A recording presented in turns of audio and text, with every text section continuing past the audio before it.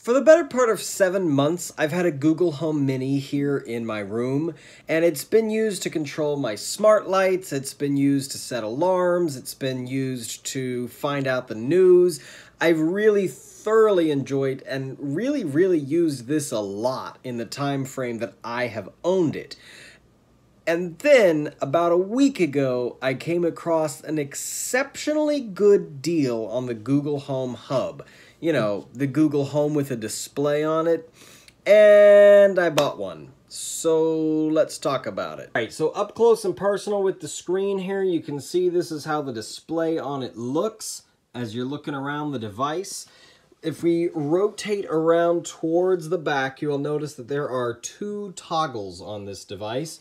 The toggle up here at the top, this one here, that turns off the microphone inside of the Google Home here. So if you turn that back on, if you say, "Hey Google," now, well, the microphone is off. "Hey," nothing happens. A little indicator light will pop up right up there at the top, and it'll let you know that the current situation that you're in doesn't allow you to speak to it.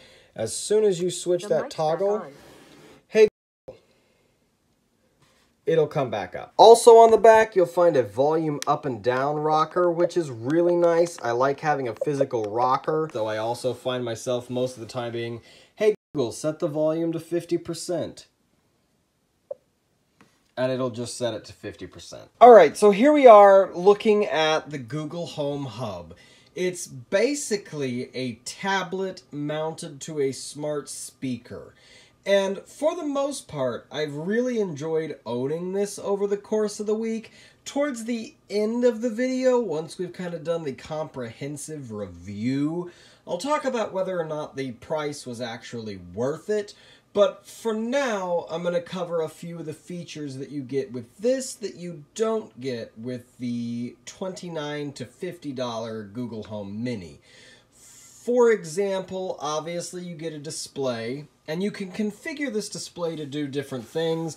I have chosen to make it a photo reel, so I can see different pictures from different things that I have done displayed right here. It's basically, I back all the photos on my iPhone up to Google Photo, and those are the photos that I see when I walk in my room, and it'll display all kinds of different things that I've done, and it's really cool. Sometimes I'll get pictures that I forgot I took, and it's really neat to have those resurface a couple months later, and you'll walk by and be like, "I remember doing that, that was pretty cool." In terms of the display functionality, that's about where it stops for me. However, there are some other advantages to this. I just haven't used it as much as I thought I would, which is kind of unfortunate. If you swipe down from the top, you have the ability to control various things on your device just by tapping on them. So the lighting in the room, for example, you can actually pull up the lights in the room and control them and their color by lights. Just tapping on them, you can see what lights are on, what percentage the lights are set to. You can turn every single light in the room on or off with the tap of a button. So if you just tap this button right there, you can turn the lights on or off. So we'll turn all the lights off real quick, and you'll see everything dims out and all the lights are off at this point in the room. Or I can turn all of the lights back on again with just the tap of a button. It's really easy. I can go into the lights themselves and choose from a wide variety of predetermined colors that you can make every single light in the room.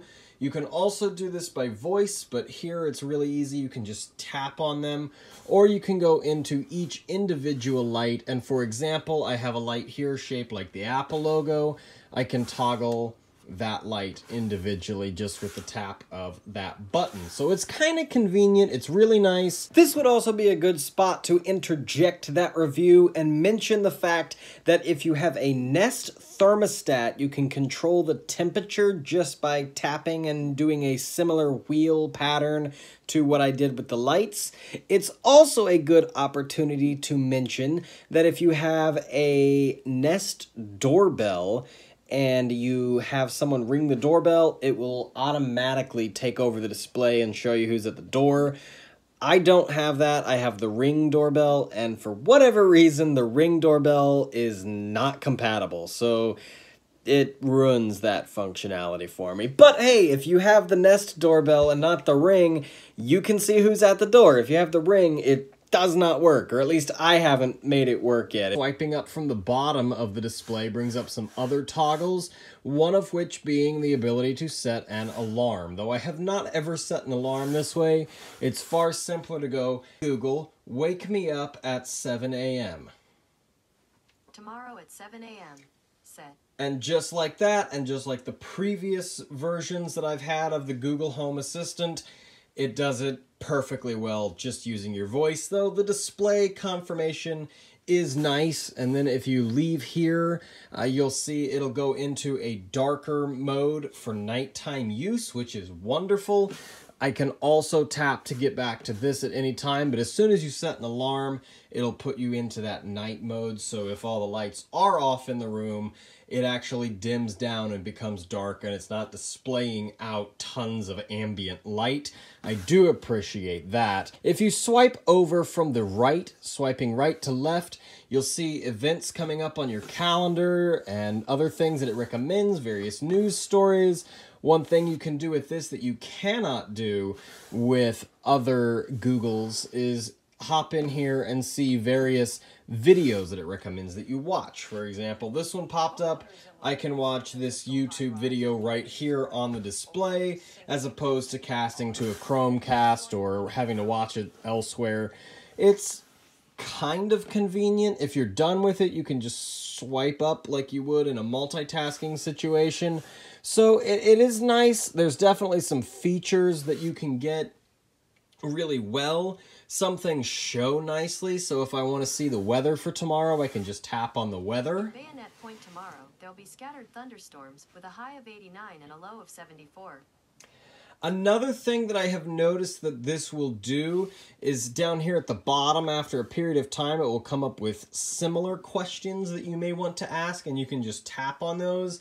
I haven't found myself doing that very often, but I have done it from time to time. Back to this guy that I had for several months. While I owned this, I absolutely loved it, and I say while I owned as if I don't have it anymore. I've just moved it to a different room. But basically, in the time that I had this and the things that I did with this, never once did I actually need a screen to do it. Even now, I do not interact with the touch screen on the Google Home Hub all that often. I really use the voice control 99% of the time. This retails for around $30. It's $30 most of the time.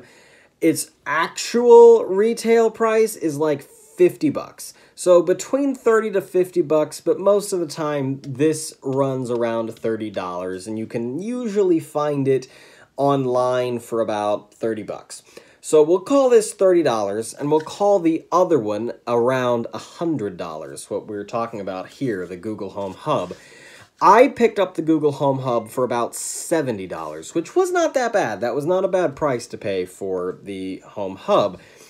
And I appreciate the Home Hub. I do enjoy having it, but I can't recommend it, really. If I'm being completely honest with you, it is not money well spent.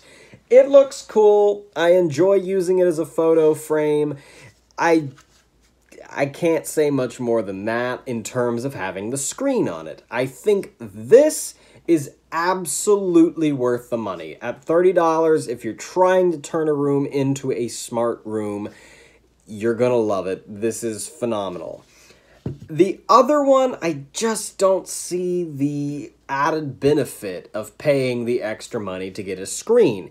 You're probably not gonna find it at the price that I found it for, and it's just tough to recommend it to you because I don't use the screen that much. I use it occasionally. It is nice when it's reading the news. This one reads you news. The other one shows you the news, so you can actually see clips of the news and everything. It's just the added benefits are very small, especially if you have other devices that you're getting that information from. So you can also get the weather and everything on your iPad or your iPhone. It's an awkward product. It makes sense. It sounds good on paper. It really does sound good on paper. It's just, once you bring it home, I think. That's my opinion. You may love it. You may hate it. I personally cannot recommend that you buy a $100 display that's added to a $30 speaker. You're paying $70 for a touchscreen. Everything you need out of the Google Home you can do with the $30 one. So in terms of which Google you should buy, get this one. It's perfectly fine. It does everything you need it to do for 30 bucks. If you run into a really good deal on that and you really, really want the screen, or watching YouTube or Netflix on a table-mounted device sounds good to you, get it. I'm not going to tell you not to, but personally, if anybody ever asks me if they should get a Google Home, I'm going to tell them to get this one, not that one. So, thanks for watching. I hope you enjoyed this video, and I'll see you in the next one.